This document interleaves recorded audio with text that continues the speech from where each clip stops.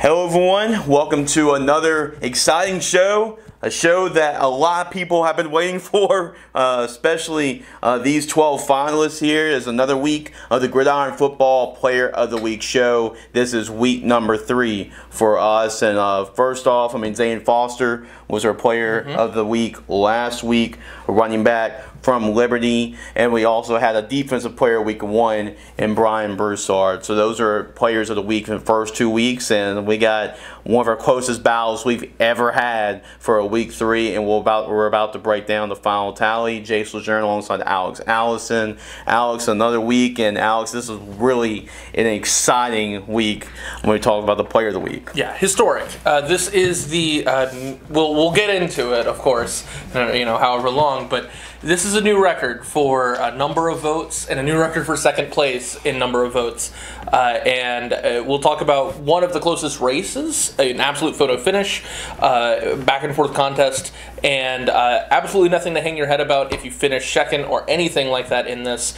All 12 of these players are so deserving. These are some amazing games that we're going to get to talk about, and we'll talk about a really, really tight race at the end for who ended up winning it as well. Yeah, we had about over 40 nominations, 45 nominations for Player of the Week. So for the whole list, I know you're watching the show, but for the breakdown, for the all the honorable mentions about all the top 12 finishers and what they did this past week, make sure to go to our website, gridironfootballusa.com. And Alex, let's get right into it. Let's break down our 12 finalists, and we're starting with number 12. He's actually one of my votes, but he's actually the number 12 spot this week. Yes, number 12 this week is Landon Duckworth, voted by Jace and 33 other people to make it for a total of 34 votes. Yeah, but from the state of Alabama, you went to Alabama, right? But this is actually one of the top quarterbacks in the 2026 class in the country. He's a 4-star quarterback, Landon Duckworth. He is a great one out of Jackson High School in Alabama. It was pretty crazy to see. This is why I voted for him. He completed 24 of 31 passes for 535 yards. That's right, 535 and 5 touchdowns. Also showed his ability as a runner. Had 44 yards on the ground and a rushing touchdown. Add that all together, had 579 yards and 6 total touchdowns and a 49-7 win over Mobile Christian. Alex, what a way to start off our list when you have a guy that accounted for 500 yards and six tutties. Yeah, absolutely. Maybe you would have finished a little bit higher, Jace, if you put in a few more votes, a little bit more time. Come on, man. You can. Yeah, I got to put more effort into it. Yeah. But all jokes aside, though, absolutely deserving performance. It tells you a lot about this list when a guy that puts up a number that starts with 5 in any stat, 500 yards is finishing last. Part of that might have something to do with the out of state, all of that sort of stuff, but an unbelievable performance. And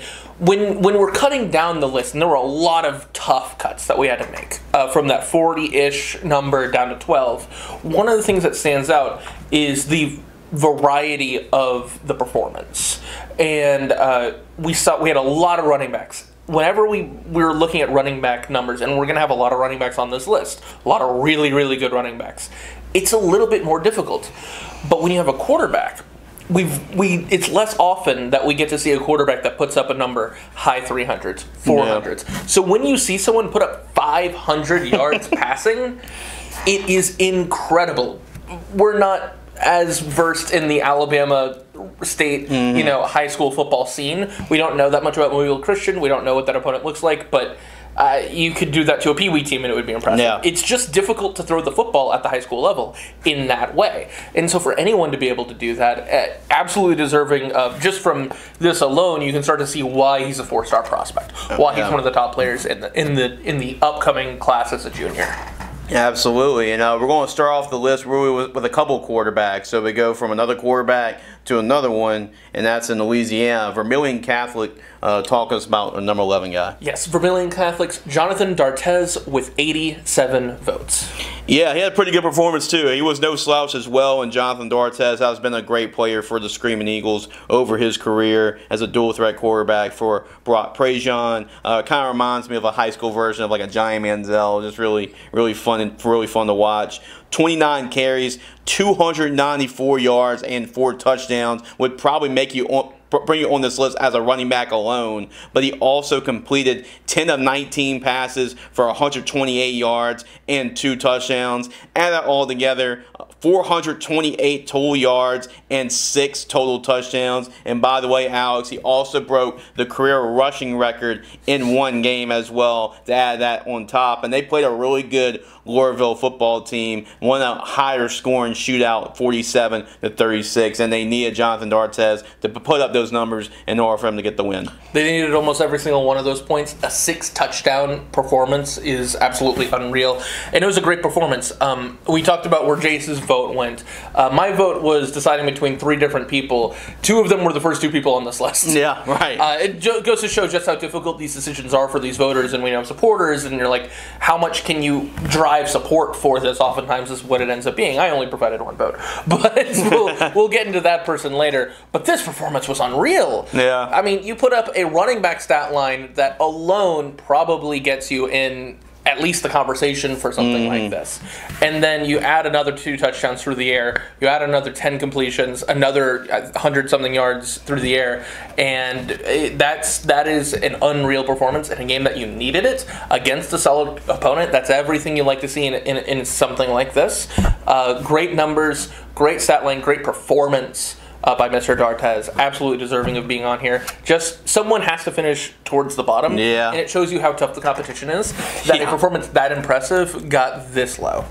Yeah, it's a great way to start off a list. Usually these are 2 candidates that we see at the top of the list. But remember, guys, this list is based on not just performance. That's how we narrow it down to the finalists. But it's based on votes after that. So we're going to Texas, so already we've got an Alabama guy, Louisiana guy, now a Texas guy from Elgin, Texas. Tell us, Alex, about our number, actually from Hawley, Texas. Tell us about our number 10 guy.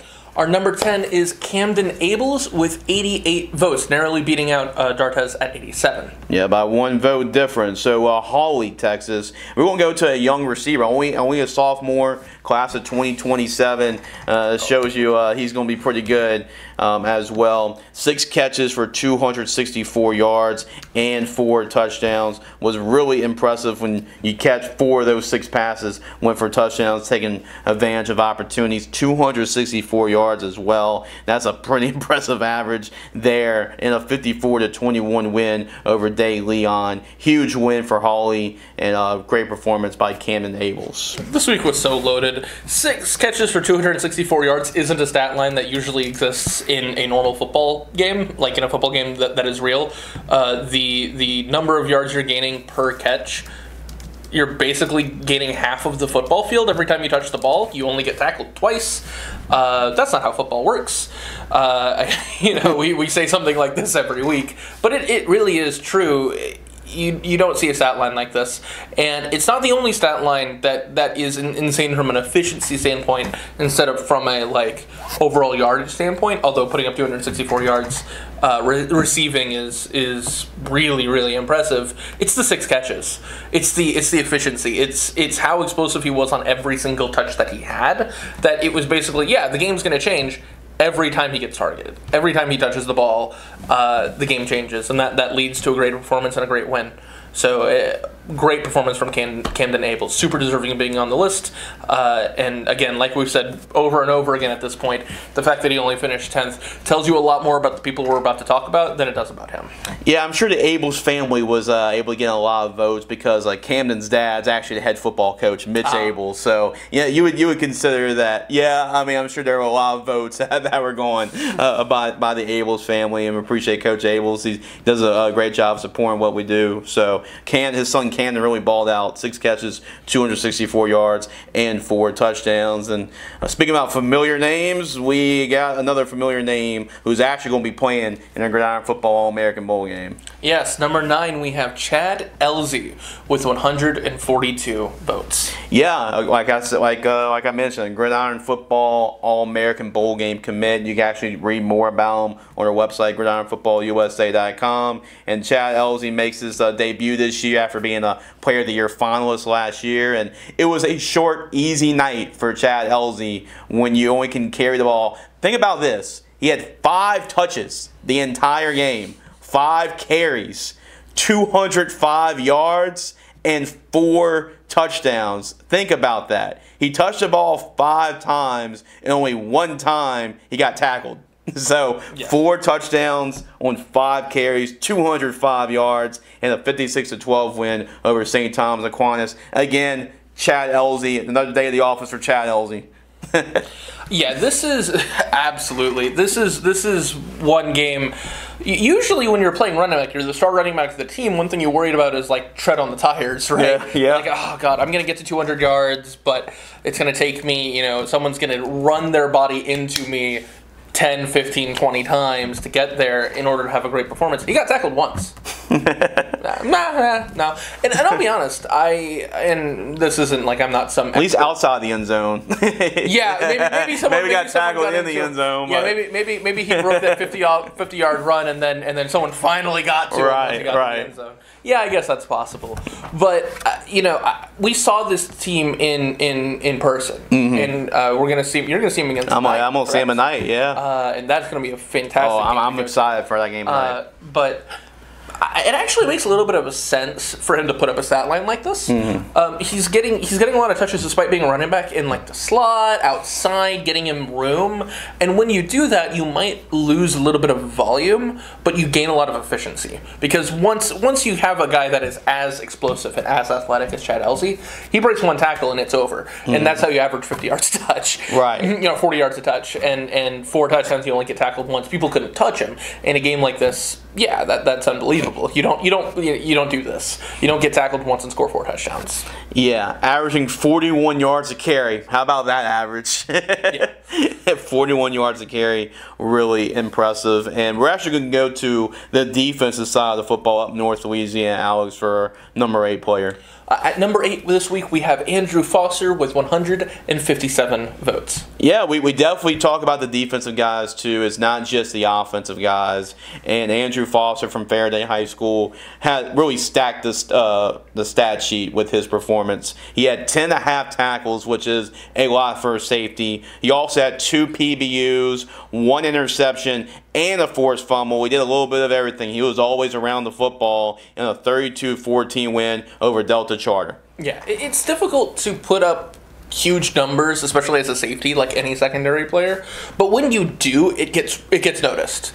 He looked like the Honey Badger. Yeah, he was. That's what you do. You don't log a pick and a forced fumble in the same game usually ever. Like no players usually in maybe a linebacker can. Right. But especially when you're safety, you're so far away from the ball. Yeah, right. Being that close to the ball all the time shows the kind of playmaking ability that he has. That he's consistently able to do that. He's surely able to tackle, be a sure tackler, and just be all over the ball at all times, whether it's being thrown his direction or being run towards him, he's going to stop it, and that's something that you really covet in a player, especially in the secondary. You're very, very talented young player. He's only a sophomore, class of 2027, and we're pretty much going to be speaking the same lines when we go to our next guy because he's only a 9th grader, 2028 player from LaGrange High School in Lake Charles, and speaking about being around the football, he was around the football as well. Alex, tell us about a number 7 guy. Yes, this is our first huge tier jump in terms of number of votes. So at number 7, we have Landon Mitchell with 1,876 votes. Yeah, we took a huge jump from number 8 to number 7, and this is when we start talking about the fans really getting involved with the votes this week. Landon Mitchell, we talked about Andrew Foster with an interception, but he plays receiver and DB, but he's on this list because of what he did on defense, and they needed every bit of those defensive plays. 3 tackles, 3 interceptions, which was really impressive, and 2 tackles for loss as well. And it was only a touchdown game, which they won. 20-14 win over Char, which is a huge win for Grimes, and that was a huge performance by Landon Mitchell. 3 interceptions, that is really hard to come by in a football game. Yeah, you love these guys that can make an impact both ways. We don't have a huge offensive impact here, but he played both ways, and he was the difference on defense in a super close game. I think it's the closest game in terms of margin that we have this week that we're talking about. And when you put up 3 picks, it's very similar actually to Brian Broussard's performance. Back in week 1 that ended up winning Player of the Week. He played against a really good team in Karen Crow in week 1 with St. Thomas More. They won by 6 points. He had 4 picks. He was instrumental in winning that game. Exactly a very, very similar situation here. You win a game by 6 points. You win a game very close, low-scoring game, and you're instrumental in why they won. On defense, that's incredible. And the fact that he's playing both ways makes it even more impressive because that's such a difficult thing to do from a stamina perspective. Well, we're talking about playing both ways, Alex. Well, this guy, he played everything. I think he even drove the bus if he had to because that's how good this kid was when we talk about our next player at number 6. At number 6, we have Jalen Owens with 1,900 votes. Yeah, from Elgin, Texas. So this is our second player from the state of Texas that made our finalists this week. And Jalen Owens did his Taysom Hill impersonation from this game. Look at this stat line: 3 catches for 116 yards. And scored all 3 times as a receiver. 3 catches, 116, and 3 touchdowns. Also, he can throw. He can't just catch. He can throw too. He completed 3 of 5 passes for 50 yards, and 2 of them went for touchdowns, which was crazy. Also had 5 carries for 67 yards, so he can throw it, run it, catch it. He can also punt. Had 2 punts for 76 yards, including 1 inside the 5-yard line in a 50-26 win over Austin McCallum. Jalen Owens, I'm sure he handles the water. He's a water boy, bus driver. I'm sure he calls plays. He did everything for Elgin High School. Oh yeah, I mean, he punted. I'm sure got him some reps kicking. I'm sure you talked about being a water boy, driving the bus, anything else. Did we get to see him lead block? I don't know if that was showcased in the highlights. Maybe he drove out someone, got a lead block as a fullback or something. But yeah, he did everything: throwing, running, catching. We talked about two-way guys. We talked about, usually those two ways are offense and defense. Not usually are we talking about, offense and special teams. Mm-hmm. But, yeah, you put a punt inside the 5, and you're also, a guy that is contributing as a passer and contributing as a rusher and contributing as a receiver. And every time you touch the ball or throw it, it basically ends up in the end zone. So he had 3 completions, 2 for touchdowns. He had 3 catches, 3 for touchdowns. Were any of them to himself? It could have been. That's what it feels like when you put up a stat line like this. That it's did he have one of those Brett Favre or the Patrick Mahomes contested catch from recently where it gets tipped it up and then he catches it and then it's when Marcus Mariota scored against Kansas City when it was bad down, he caught it and he scored something like that. Excuse me. But yeah, we love guys here that can do a lot of different stuff. Talking about that versatility in the stat sheet and it shows up in the performance. So for him to be able to do something like that, throwing the ball, running the ball, catching the ball, not the last guy we'll talk about that did something like this, but to be able to do that is obviously incredibly impressive. You have to be something different athletically to be able to do that. Yeah, for sure. You're absolutely right about that. And we're actually flying through this list. We're going to our number 5 player. At number 5, we have Aiden Tate with 2,540 votes. Yeah, Aiden Tate actually jumped out to a big lead before actually getting, there was a comeback at the end. But Aiden Tate had a big win, huge win for Pineville to get a 39-36 win over Tioga.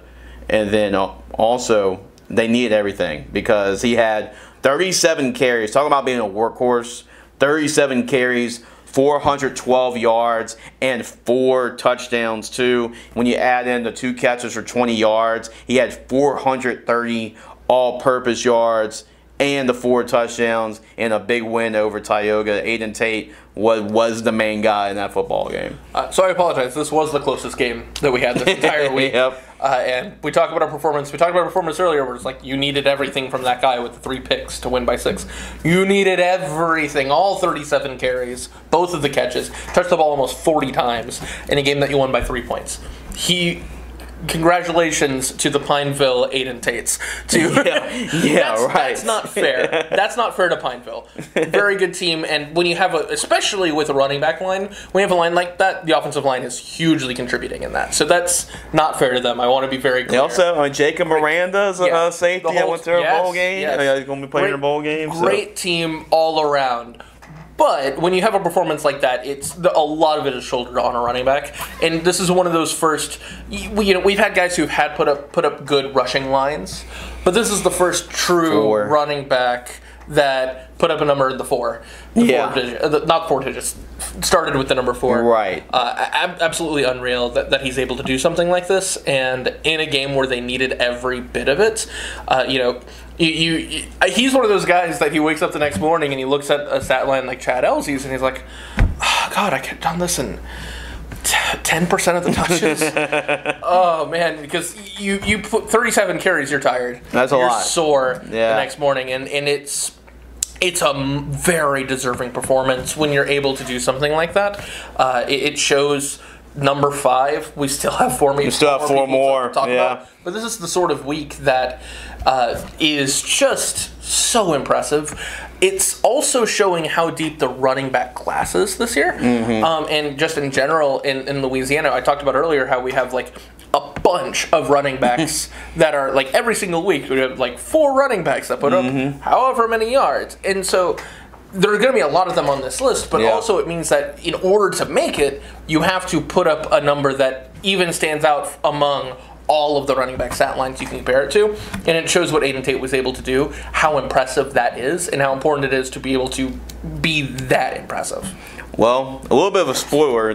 3 of the next 4 you're going to be hearing about are running backs. So you'll be hearing a lot of running backs, including one of the best in the entire state, an LSU commit at our number 4 spot. At number 4, we have J.T. Lindsey with 2,619 votes. Yeah, J.T. Lindsey, one of the best in the entire state. Like I said, committed to play for LSU. His recruiting really ramped up over the offseason, and he's coming to his senior season with a lot of eyes on him.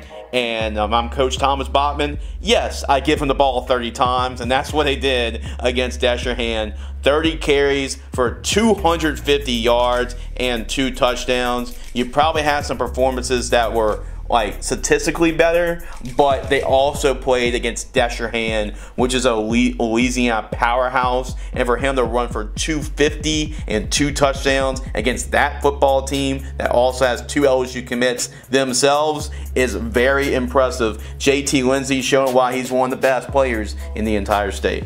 The opponent is the story here. That's nothing the stat line is nothing to scoff at. Yeah. But you compare it to someone like Elsie, you average 40 yards a carry, and you're like, well, why is this guy on here? He only averaged like 8 yards a carry. First off, only 8 yards a carry. Right. I mean, 8.5 yards a carry, whatever it is unbelievable. But to do that against Destrehan is not something you usually do. And there's a reason why he's going to LSU, right? It's 250 yards in a game against a marquee opponent like that. It's the sort of game, I wasn't there for it. I didn't watch it. But you can envision that it feels like, okay, Destrehan's not a team that you punch them and they're going to go down, right? That's what you get with a premier program like Destrehan. So they keep coming back, and they keep coming back, and it just doesn't matter because you just give the ball to JT Lindsey when you have a lead, and he's just going to keep breaking off plays. You see those elite running backs in college football and in the NFL can do the same thing, that when you give the ball to them, you give them a lead, and the game is just over. They can slam the door shut, and that's what JT Lindsey did here. 250 yards is a great performance. Maybe not as statistically eye-popping as some of the numbers we just talked about. We just talked about a guy that put up 400. Yeah. And not as high as a couple of the running backs that we'll talk about coming up, but absolutely deserving of being 4th on this list. Great performance by JT Lindsay. Again, the opponent, the context is so important when talking about a line like this. Yeah, we don't usually do this for all of opponents, but a lot of times for some teams that we also factor in the team that you play against. So, like, that is very impressive to play against a team like Destrehan. And they won by a pretty good margin. That's a huge win for the Trojans, 45-27 over the Wildcats. So, the Trojans, I kept on saying Ball in the Boot as well, our other show, that this is a team, do not sleep on them when it comes to a state championship this year, state championship run. Now, another eye-popping performance by a running back, of course. We go to our number 3 player, Alex. Number 3 is Tristan LeBlanc with 4,017 votes. Yep, another close game. We had a couple close ones on here. This one was a 44-40 win for Elton over Montgomery, and they needed all these touchdowns scored by Tristan LeBlanc. Had 26 carries, close to the 30 range, like we said before. 26 carries, 366 yards, that's right, and 5 touchdowns and a big win over Montgomery, 44-40. A workhorse performance from Tristan LeBlanc. Tristan has actually been a player of the week, not of, I guess, honorable mention the last couple of weeks, but he finally cracks the list and jumps all the way up to a top 3 finish this week. Yeah, I think Tristan LeBlanc's a great example of how steep the competition is. Yeah. That you have a guy that has a performance like this that he can pull out of the bag, clutch, super important, getting those touchdowns that is the difference in you winning the game and not winning the game. In a win by 4 points, you put up 388 yards, 360 yards, whatever, almost 400 yards. 366. 366, I apologize. Almost 400 yards on fewer than 30 carries. Obviously, that's super impressive, super efficient. You're rushing for a first down every time you touch the ball. Everything is great about that performance. And he was putting up really good performances before this, but the bar is just so high, especially as a running back, that to get in, to get a chance to win Player of the Week, you have to, you have to overperform of the people that are overperforming. And he did that this week. He finally was able to break through, has had a great season already. You aren't an honorable mention in this without having a great season, without putting together multiple great games. But super happy for him to finally be able to break through and put up a great performance, both statistically and in the voting, finishing third with a number in the 4,000, over 4,000 votes. Absolutely nothing to scoff at. Yeah. It's going to sound a little pedestrian. Yeah, it's going to sound a little pedestrian in a little bit. Very impressive nonetheless. Well, before we go to our number 2, because we know both these two communities really went at it back and forth all week long to see who won Player of the Week, I just have to say kudos to everybody. Round of applause. Gets a little clap from us because y'all have done an excellent job. Pretty much everybody that's donated. We actually gained about over $2,000 this week alone, and it's because of you, the fans. We really appreciate the support from everybody that was able to donate. And just think of this, it goes to a great cause. All the money that's being donated to Gridiron Football is going towards the Gridiron Football All-American Bowl game, which a lot of these guys on this list are going to be playing in, so I'll just help with that donation. So the money's going to go to the 4 MVPs from that game. We're trying to get them college scholarships as well after their performance too. So your contribution was great in helping your player get those votes, because I believe every 10 votes, every dollar is 10 votes for Gridiron Football. So we really appreciate it, and we had, I think, donations from 4 different players this week, 4 or 5 different players on the list. So we really appreciate everybody that was able to do that. Now, that being said, I know both those communities are saying, get on with it, Jace. Who won? So we're going to go to our number 2 player, and Alex, it was the closest finish we've ever had. Who is our number 2 player this week? The absolute closest finish. And the number 2 player will be announced right after this. No, I'm kidding. Number 2 is, sorry to our friends at Plaquemine, number 2 is Nico Victorian with 19,040 votes. 19,040 votes. Okay, a lot to talk about here. Yeah, a lot to talk about. I mean, I feel really bad because Nico was winning pretty much almost the entire time, and then we had a swarming comeback from no pun intended from the Yellow Jackets, right? But we're going to talk about later. Was a photo finish. Yeah, huge photos. I mean, incredible, right? Nico Victorian was very efficient, and he was right there for Player of the Week. Had a great performance against Bel Air. Completed 11 of 14 passes. Talk about efficiency right there. 250 yards and 5 touchdowns. So 5 of his 11 completions went into the end zone. Nico Victorian's a great quarterback for the Green Devils. They won big over Bel Air, 62-0 in a district matchup. Huge win for the Green Devils. Nico Victorian was splendid in that football game. Anytime you can have more touchdown passes than incompletions and not turn the ball over either, that's what great quarterback play is, and Nico had himself a great quarterback performance. Yeah, and you talk about an incredible performance where the ball only touches the ground 3 times. It's 5 touchdowns, only 3 incompletions. 5 touchdowns on only 11 completions, which means every time he touches the ball, he throws the ball, it's not just not landing on the ground, it's usually ending up in the end zone, whether that be, yards after catch or actually throwing it into the end zone, where it's just big play, big play, big play, big play. Every single time he's throwing the ball, he's throwing it to a guy that ends up being open, at least open enough to catch the ball and then make a big play, that it's just an onslaught. It's one of those games that you win the game 62-0 and it was just never in doubt. There are different... Again, we don't get to go to all these games, but there are different games when you're watching high school football that you're like, well, it was a 17-point game, but it was a lot closer than that, or it was a 13-point game, but it was really never in doubt, stuff like that. There's nothing like that with a 62-point win. No. Not when you win 62-0. When you do that, that's because the defense was dominant, and it's because the offense was dominant. You don't put up 60 points like that if the offense isn't dominant. And 14 throws and 5 touchdowns is pure domination.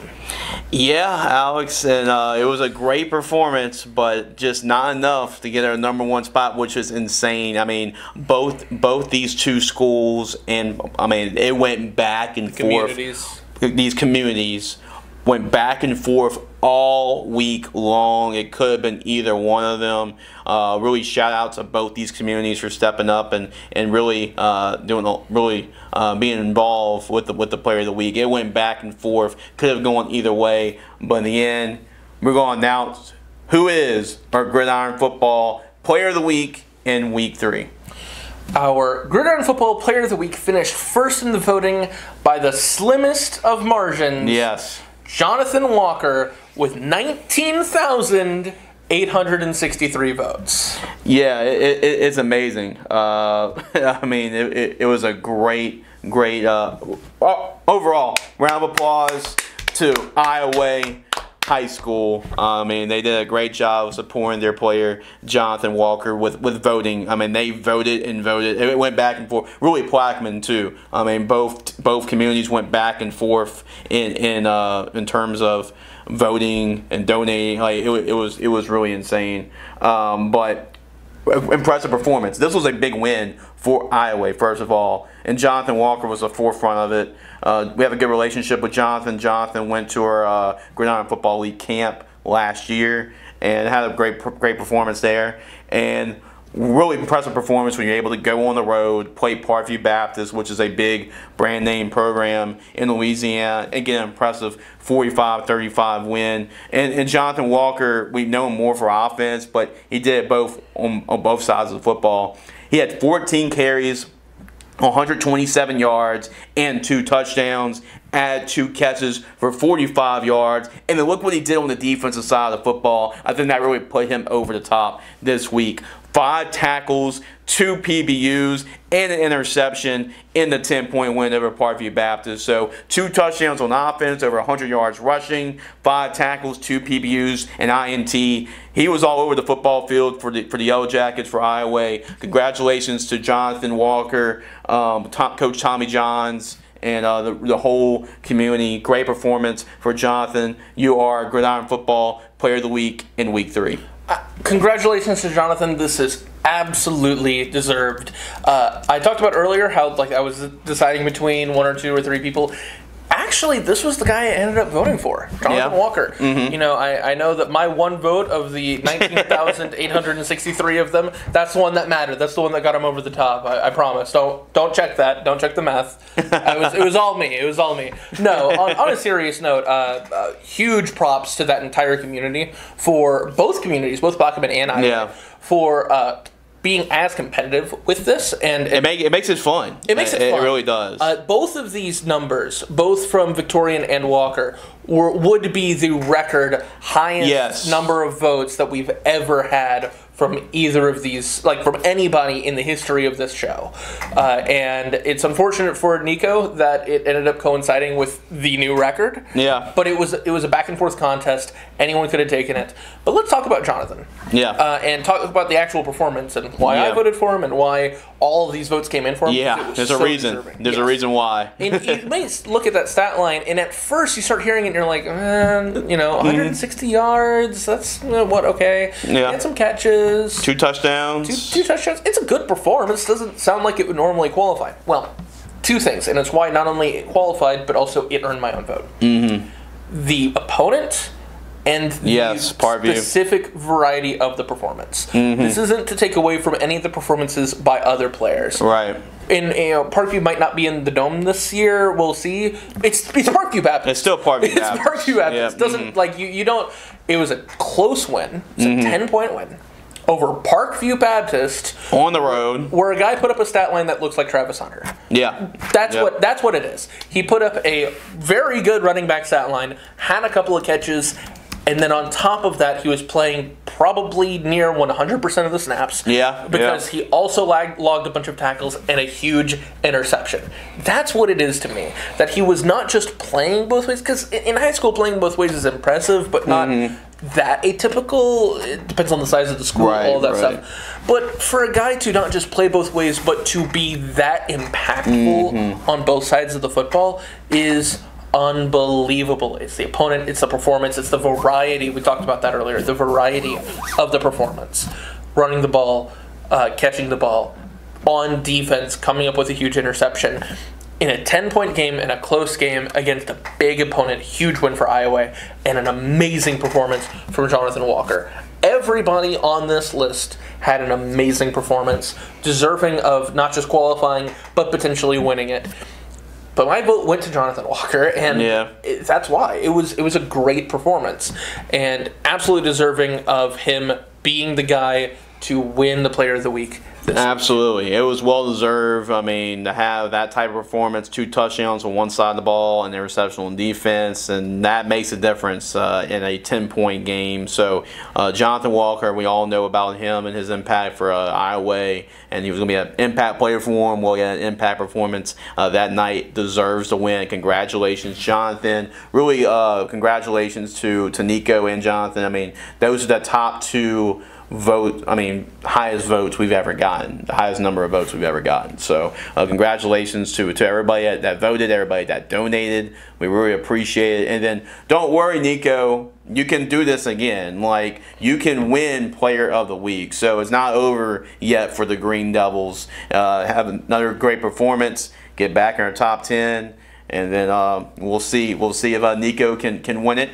Jonathan, since he's won Player of the Week, he can't win it. That's a rule. If you win it one time, you can't win it again. So we get other people involved. But still, congratulations to Jonathan. So in case people are wondering, okay, what does Jonathan get? Well, Jonathan will get a Letterman jacket patch that says Gridiron Football Player of the Week. That will be mailed to him. So, and he'll get a chance to show that, wear his varsity Letterman jacket, and put that on his varsity Letterman jacket. So, and he'll also get an interview with us as well, talk about his performance even more, kind of have a chance to promote himself as well. So, yeah, a lot of great stuff. He's going to be pinned on top of our social media pages for the next couple of days for being our Player of the Week. So, congratulations once again, Jonathan, on great performance. So if you tally it up, we have a defensive player, we have a running back, and we get a guy that does it. The two-way guy, right? So congratulations, Jonathan, and man, closest finish in Gridiron Football Player of the Week history,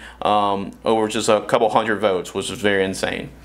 So yeah, a great week. Congratulations to all of them, and yeah, that's about it. Yeah, for this pretty week. much, right? If you want to wrap it up? I guess. Yeah, Alex, appreciate you coming on the show and looking forward to having you on week in, week out. And congratulations, Jonathan Walker, for winning Gridiron Football Player of the Week. And guys, continue to donate, continue to vote. We'll have another top 10 finalists, top 12 finalists for next week. Make sure to vote. It's always going to be the same consistent thing. We'll post the finalists Monday night. You get a chance Tuesday, Wednesday, Thursday morning. We'll close that Thursday at 9 o'clock. So make sure to vote for Gridiron Football Player of the Week. And we'll see y'all next week on the Gridiron Football Player of the Week show.